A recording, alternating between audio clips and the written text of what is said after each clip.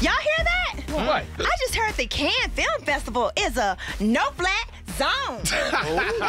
This is true. Well, the Cannes Film Festival is facing backlash after several women reported that they were stopped from entering screenings because they were wearing the wrong kind of shoes. Flats.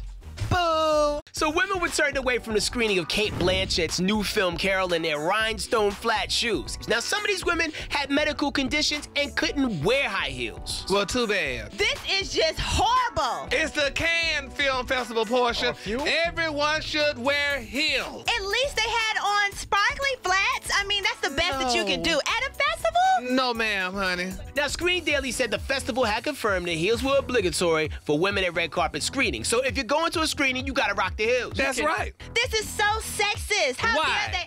How dare they sit here and tell these women that they can't or what they should and should not be wearing? This is a grand gala, Miss Williams. But these women are older. They have, like, you know, leg issues. Well, they shouldn't go to the festival then, because you're supposed to wear your heels. You're supposed to be grand and classy and walk the red carpet and be grand divas. Now, at a press conference yesterday, Emily Blunt responded, and she said everyone should wear flats, to be honest. We shouldn't be wearing high heels anyway. That's my point of view.